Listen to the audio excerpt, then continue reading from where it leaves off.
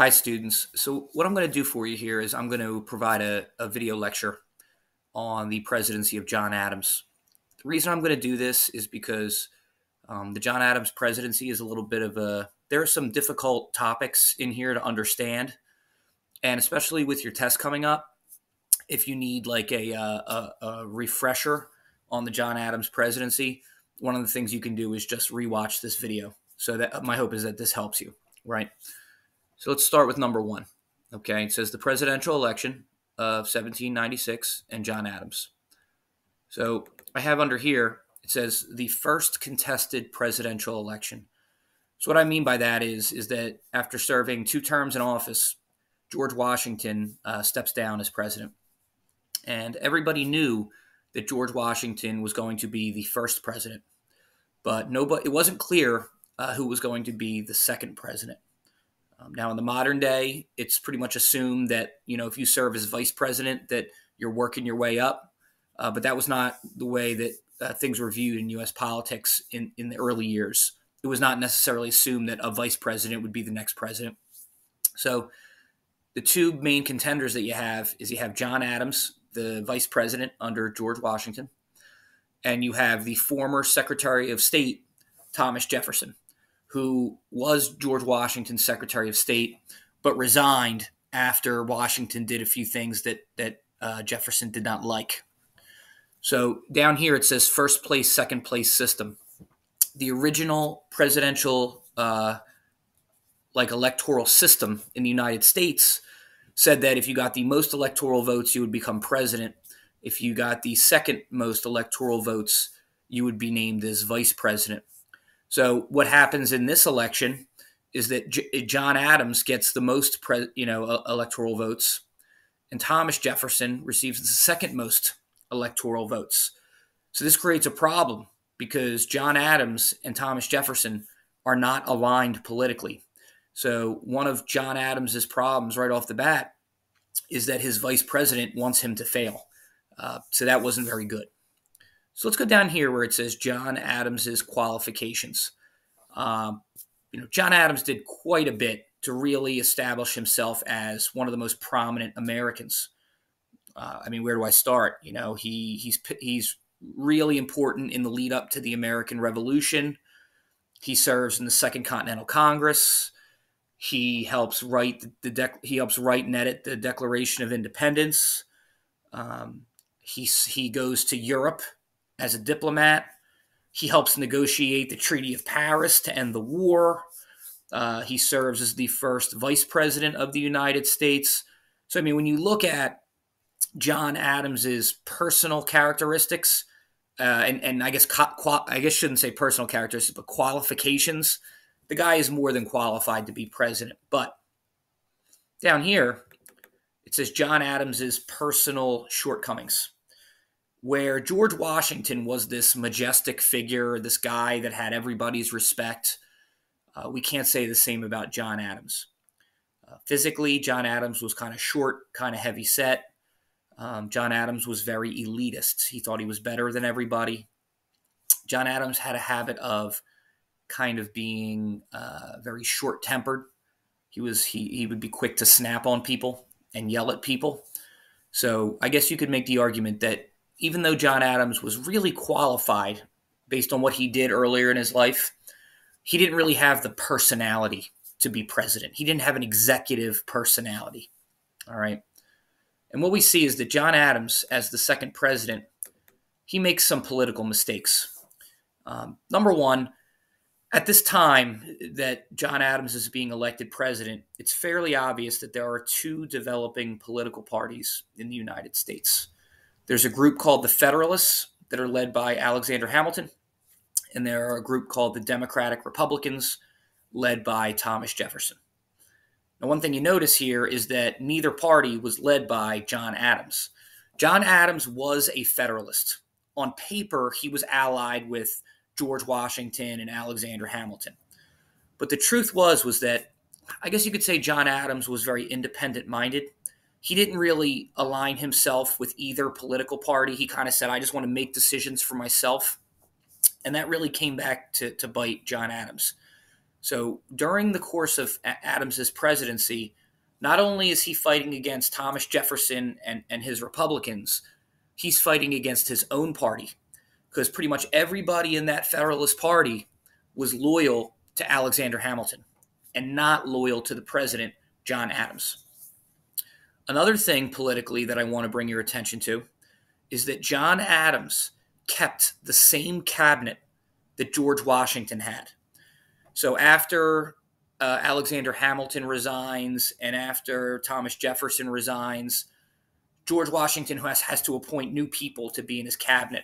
And these guys aren't really well known. Their names, I'll tell you: Oliver Wolcott, James McHenry. These are not guys that you would know off the tip of your tongue. But basically, George Washington has to appoint new leaders, after the original cabinet steps down. Another guy's name was Timothy Pickering, right? These are not names that you have to know or study. The point is this, is that when John Adams takes over, he doesn't know if it's proper to get rid of the guys in George Washington's cabinet and replace them with his own choices. Because remember, he's second president. He doesn't really know what to do. So he keeps George Washington's cabinet. And all of those men, Timothy Pickering, Oliver Wolcott, James McHenry, they were all loyal to Alexander Hamilton, not loyal to John Adams. So that creates a lot of political problems for Adams. And then lastly here, we're gonna focus on the point that John Adams had really large shoes to fill. I mean, who could follow George Washington? Who could follow the greatest hero in United States history? I mean, really, the answer is no one. And John Adams just did not have the gravitas to follow somebody like George Washington. All right, now let's move to our next section here. Problems with France.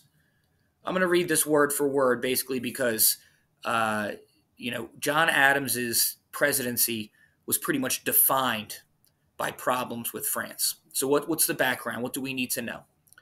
It says the U.S. and France formed a military alliance during America's War for Independence. That's something that you should all know. France assumed that a partnership between the United States and France would continue after the war was over. So France thinks, United States, we helped you win your war. Now you are an independent country. Now the two nations, France and the United States, are going to be friends moving forward. It doesn't exactly work out that way. During the presidency of George Washington, in 1793, George Washington issues what's called a proclamation of neutrality. So Britain and France went to war against each other, and George Washington says we are choosing neither side. France thought we should have chose their side. And then, to make things even worse, in 1794, the United States signs a commercial treaty, like a business treaty, with Britain, and that was called the Jay Treaty. And France interpreted that as us siding with Britain over France. So between neutrality and the Jay Treaty, France now wants to get revenge against the United States. So what do? The French Navy began seizing and capturing United States merchant ships. So American ships that were out in the ocean and traveling, the French Navy was stopping them, capturing them, and taking all the stuff that were on them.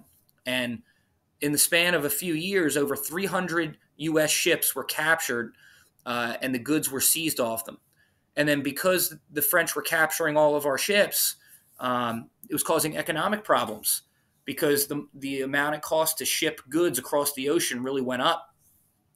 So what we did, or what John Adams did, was he sent 3 American diplomats, negotiators, to France to basically arrange some kind of peace, find a way to stop France from attacking our boats.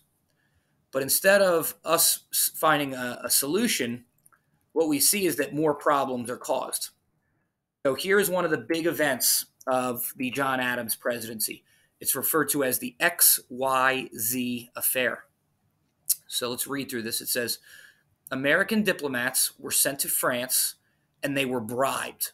Okay, that means that they were basically told that they would have to pay money to do something as a threat. The American diplomats were told that they had to pay money to French government officials if they wanted to get to the table to negotiate for peace. So they said, we're told, if you want peace and you want to get to the negotiations, you have to give us money first. That's a bribe. The American diplomats refused, and news of the event was published in American newspapers. So the American public reaction is that Americans viewed the French and the bribe as an insult that damaged American pride. And in the newspapers, they referred to this bribe or this event as the XYZ affair because they wanted to keep the identities of the French people involved secret. So they codenamed them X, Y, and Z. So at this time, there were calls for war against France. And at this time, the Federalist Party, the party of Hamilton and supposedly John Adams, they were the ones who really wanted to go to war against France. Okay? So here is where Adams gets himself in trouble. Adams refused to go to war against the French. He said that our military is non-existent. We don't really have an army. We don't really have a navy. So we were not ready to go to war.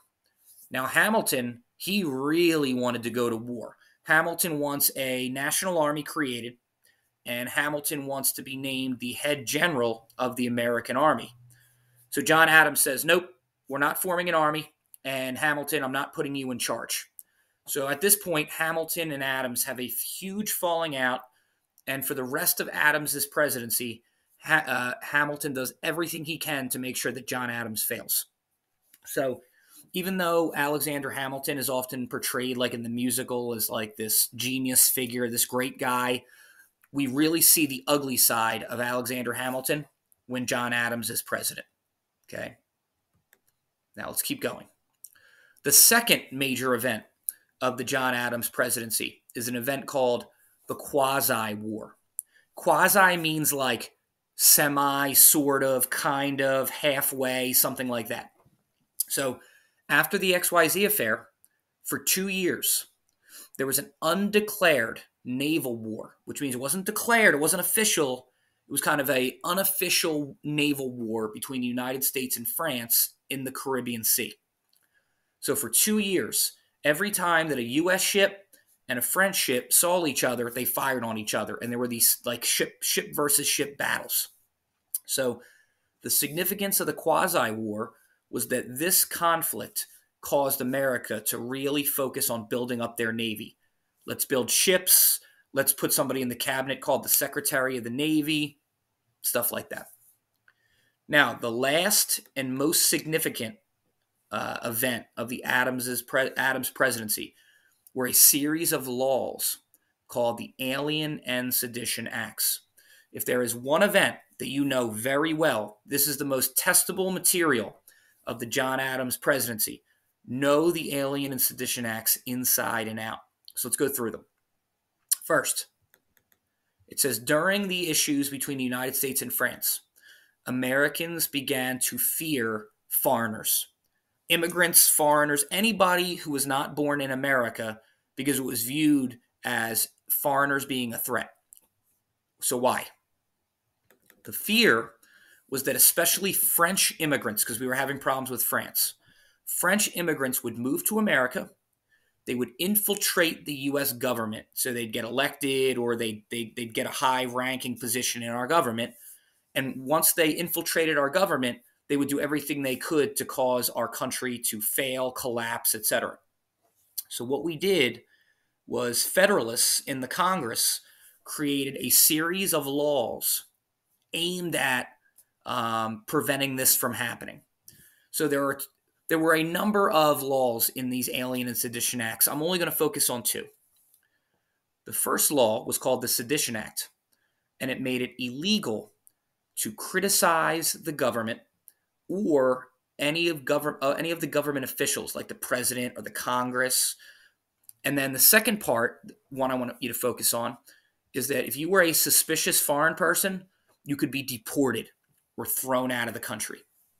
So John Adams was pressured to sign these laws, sign these laws and do the right thing because foreign people are a threat.